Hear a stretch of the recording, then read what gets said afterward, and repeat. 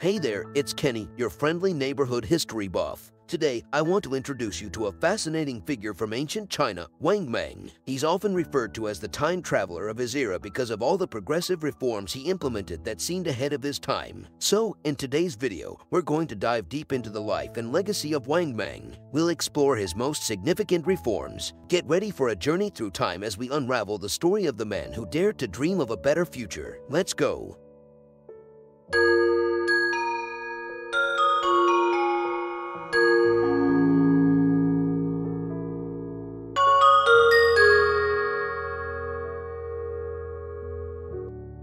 Have you heard of Wang Mang? He was the guy who staged a coup and seized power from the Western Han Dynasty, establishing Xin Dynasty that only lasted 15 years. But why do people call him a time traveler? If you read about Wang Mang's rise to power and the reforms he implemented after establishing his new dynasty, you definitely think he was a modern person who had time traveled to ancient China. His development during the Western Han Dynasty was so impressive. Let me tell you more about Wang Mang. Wang Mang's rise to power was pretty impressive. He started out as a low-profile figure, but he secretly built up his own power and network by being kind to talented individuals and recruiting them to his cause. And then, when the time was right, he made a big move and rebelled against the existing regime, establishing his own new dynasty. Sounds like something out of a movie, right? But Wang Mang's story doesn't end there. After he took power, he implemented a series of reforms that were meant to transform ancient China. Unfortunately, his reforms weren't very successful, and the people began to turn against him. Eventually, his dynasty was overthrown and he was killed.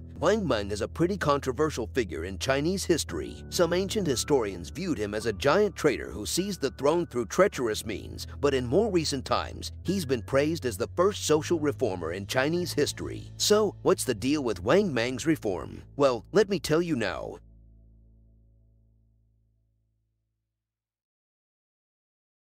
Wang Mang is famous for implementing a controversial land reform. Basically, this land system involved abolishing private land ownership and implementing state ownership of all land. This system is known as Wang Tin system. Each family was allocated a certain amount of land based on the number of male members in the household, and excess land was distributed to neighboring families. The idea was to prevent the concentration of land ownership and ensure that everyone had enough land to live on. Now, on paper, this all sounds pretty good, right? But in practice, this system was highly controversial. Many landowners and bureaucrats were opposed to it, and some even took up arms to resist it. This led to a period of unrest and rebellion in China. So why did Wang Mang implement Wang Tin system in the first place? Well, he saw the issue of land ownership as a major social problem that needed to be addressed. He believed that the concentration of land ownership was leading to the displacement of small farmers and the rise of a wealthy landowning class. By implementing state ownership of land, he hoped to create a more equal and just society. Unfortunately, Wang Tin system was never fully implemented, and it ultimately failed to achieve its goals. But Wang Mang's attempt at social reform is still remembered today as a bold and visionary move. It's a reminder that sometimes, even the best-intentioned reforms can face strong opposition and challenges.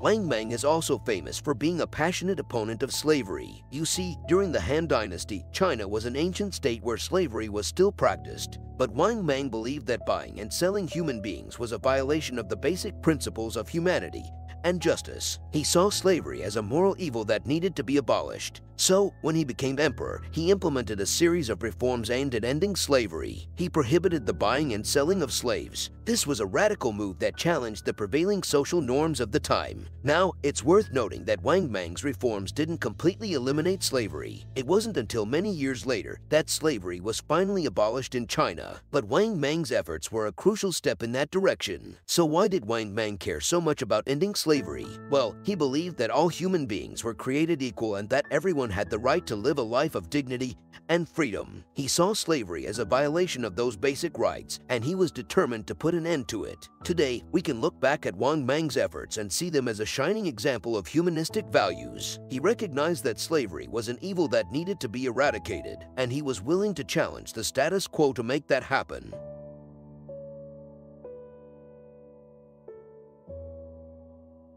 Apart from that, Wang Mang has also implemented Wu Jun system, which is a planned economy at that time. Now, what's a planned economy, you might ask? Well, it's basically a system where the government controls the production and distribution of goods and services. In Wang Mang's case, he implemented a series of policies aimed at controlling prices and preventing hoarding and speculation by merchants. Under Wang Mang's Wuzhen system, the government set prices for basic necessities like grain and cloth, and merchants were not allowed to sell these goods above the government set price. This was meant to prevent the wealthy from exploiting the poor by driving up prices. In times of surplus, the government would purchase goods at the cost of production and hold on to them until they were needed. And in times of shortage, the government would sell these goods at market prices, ensuring that everyone had access to the basic necessities of life. Also, under Wang Mang's rule, industries like alcohol, iron, and salt were all nationalized, meaning they were owned and operated by the state. This was a major departure from the previous system, where wealthy individuals could control these industries for their own profit. In addition to nationalizing key industries, Wang Mang also established a state monopoly on natural resources like minerals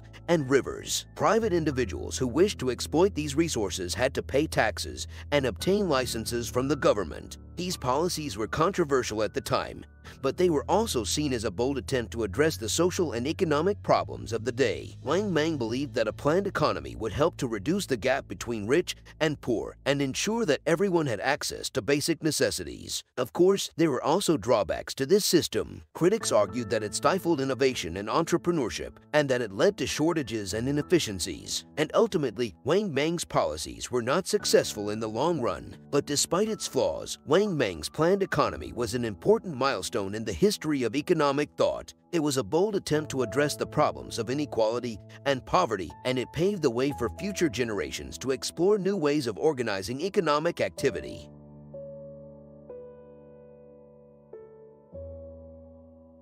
Wang Mang's intentions were good, and he wanted to create a fairer and more prosperous society for everyone. But unfortunately, his reforms failed, and they ended up causing more harm than good. The people suffered, and the nation ultimately fell. One of the most significant reforms Wang Mang tried to implement was the Wang Tin system, which aimed to redistribute land and wealth to the people. The idea was that if the government controlled the land, it could ensure that everyone had access to it and that no one would be left without the means to support themselves. However, the implementation of the Wang Tin system was flawed, and it ended up causing chaos and suffering. Wang Mang didn't consider the fact that private land ownership had been ingrained in the culture for centuries, and he didn't take into account the interests of the wealthy landowners who held power at the time. As a result, the Wang Tin system faced strong opposition from those who stood to lose their land and wealth. Rebellion broke out, and the people suffered even more from the resulting violence and instability. Looking back, we can see that Wang Mang's reforms failed because he didn't have a realistic plan for implementing them. He was too idealistic and didn't consider the practical challenges of making such drastic changes to society. He also didn't take into account the interests of those who held power and influence at the time. Wuzhen system was supposed to be a policy that would help improve the lives of the people, but unfortunately, it ended up being a disaster that made the rich even richer and the poor even poorer. The Wuzhen system was one of the longest-running policies implemented by Wang Mang during the Xin dynasty. It was introduced in 10 and lasted until 22, which was quite an accomplishment considering that Wang Mang had a habit of changing currency systems every few years. The idea behind the Wuzhen system was to control market prices and prevent greedy merchants from taking advantage of the people. The government would regulate prices, and if any goods were sold above the set price, the government would intervene and bring the price down. In theory, this policy should have been a huge benefit to the people. They would be able to buy goods at fair prices, regardless of whether it was a good harvest or a bad one. Plus, the government would buy goods from the people at fair prices, ensuring that they always had a guaranteed market. However, the implementation of the Wuzhen system was flawed. The people in charge of regulating prices were not chosen wisely. In fact, Wang Mang appointed wealthy landowners to the task, which was a huge mistake. These landowners had no interest in helping the common people. They only wanted to enrich themselves, so they manipulated the market to their advantage. As a result, the Wuzhen system failed miserably. The landowners used their power to exploit the people even more, and the situation only got worse. The people suffered, and the economy suffered, leading to a period of great turmoil and hardship. So, what can we learn from this? Well, the success of any policy depends on the people who implement it. If you choose the wrong people, no matter how good the policy is, it will fail. And that's exactly what happened with the Wu Jun system. And that's a wrap. Folks, thank you so much for watching my video on Wang Mang's reforms. I hope you found it informative and entertaining. Before you go, I want to ask you a favor. If you enjoyed this video, please consider subscribing to my channel and giving this video a thumbs up. It really helps me out and motivates me to keep creating more content. Also, I want to hear from you. What topics related to Chinese history, culture, or artifacts would you like me to cover in future videos? Leave a comment and let me know, and I'll do my best to make it happen. Once again, thank you for tuning in, and I'll see you in the next video. Bye!